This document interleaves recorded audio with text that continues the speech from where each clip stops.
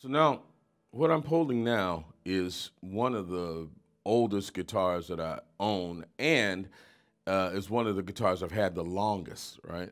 I've had this guitar over, I'm thinking back, maybe 35 years or so, and I saw a picture, I saw a photograph of Son House playing one of these, and thought, man, this guy looks like he can sing. And it's before I'd ever even heard his voice on record.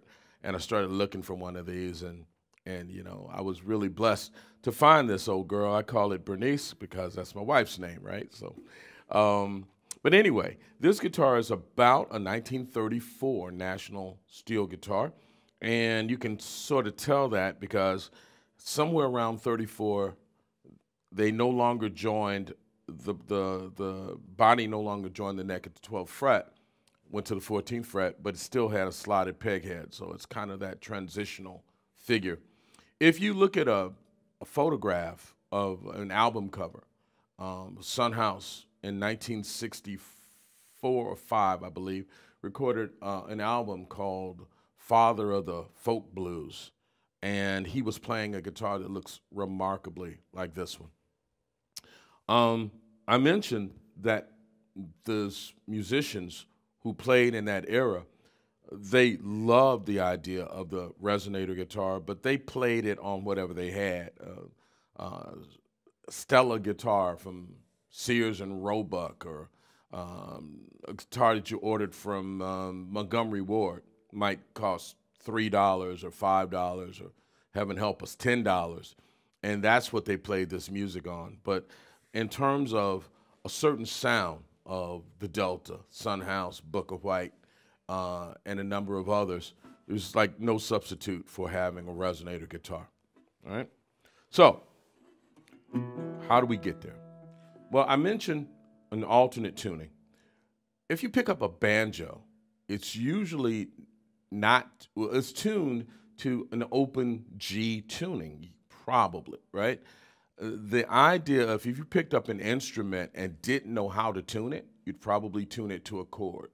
Well, an open chord allows you to have the ability to go from the first chord or the one chord to the four chord to the five chord to the octave using just one finger. You can't do that in standard, right? Standard is the ultimate compromise tuning that allows you to play the most versatility with the least amount of tuning. But if you're in the context of a juke joint, if you're in the context of playing music that people are dancing to, drinking to, fighting to, the idea of going to an open tuning makes a lot of sense. So we're going to go to open G tuning, which is kind of a country blues tuning. It's pretty easy. You think about your E string, your bass, is tuned down to a D.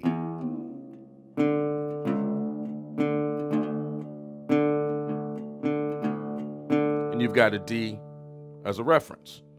Your A string comes down to a G.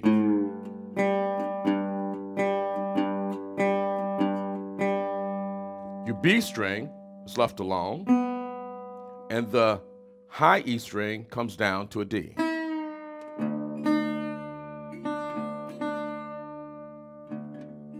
So you end up with something like this.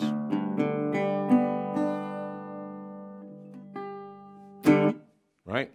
Now that open G tuning allows you now, with one finger, to go.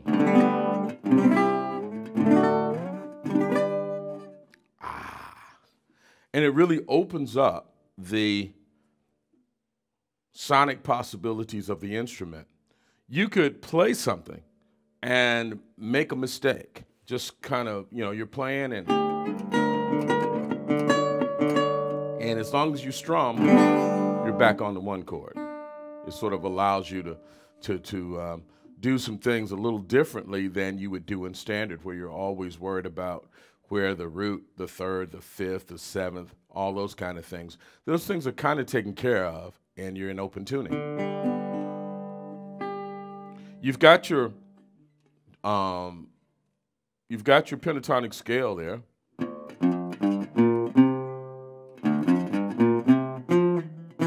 I'm sorry.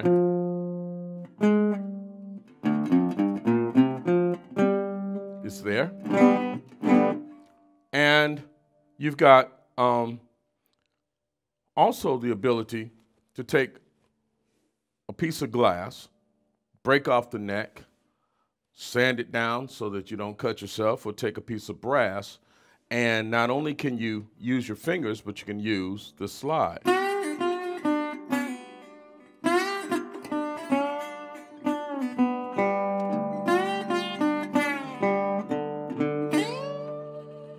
But it's still blues. It's still got that 1, 4, 5 octave thing going, right? So imagine you're on this plantation and you've got to be the jukebox. There's a difference between, say, playing some tune that's really about profound and deep lyrics, although there's some of that in the Delta, or just providing dance music.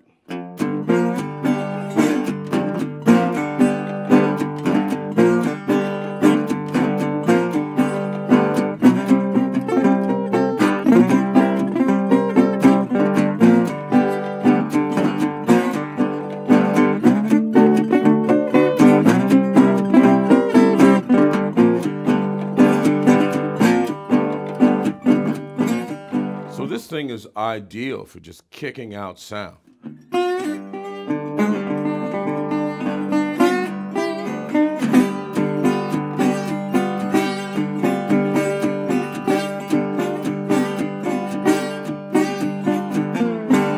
Right?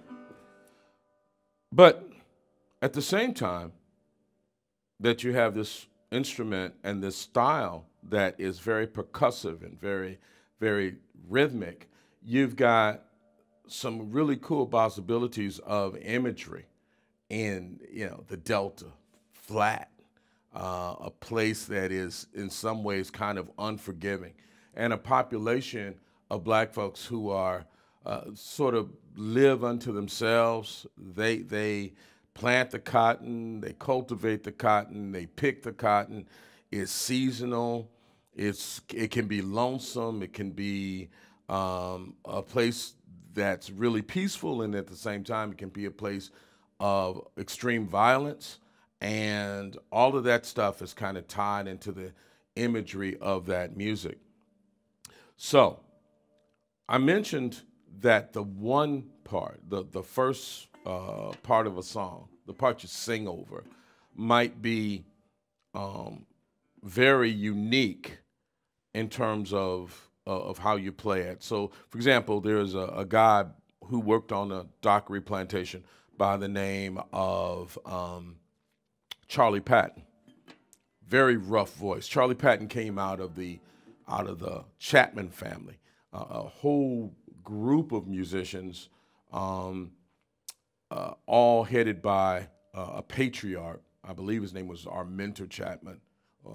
Don't quote me on that. But he had a bunch of sons, and these sons and daughters formed a group, very influential group called the Mississippi Sheiks. They were the central family in that group, and this family, they played everything. They played guitars and fiddles and banjos and basses and all that kind of stuff. Well, Charlie Patton was supposedly an illegitimate son of the elder Chapman. And he had a style that was all his own, very percussive, very aggressive. If you listen to some of Charlie Patton's recordings, it's even hard to understand his lyrics.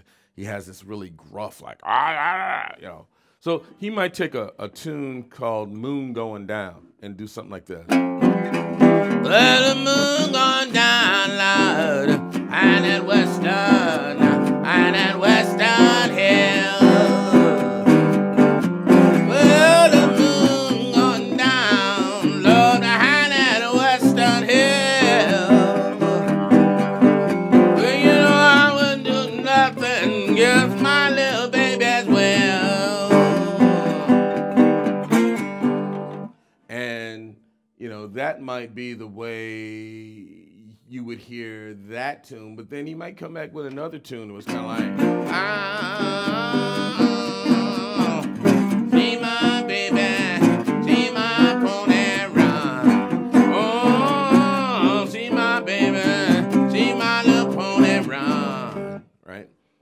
then the next piece might be very similar, but the thing that's changing is the lick you sing over that one part. The 4 part becomes pretty generic. Coming down to the bar, catching that little pentatonic figure, and the 5 chord is 7th fret, 5th fret, and back into whatever the head of the piece is. So what I'd like to do is sort of just touch on how to play some of those major figures. And we won't hit all of them, but let's say we'll talk about that piece that we just did, that Moon Going Down, the way it was interpreted by someone like Son House or someone like Willie Brown.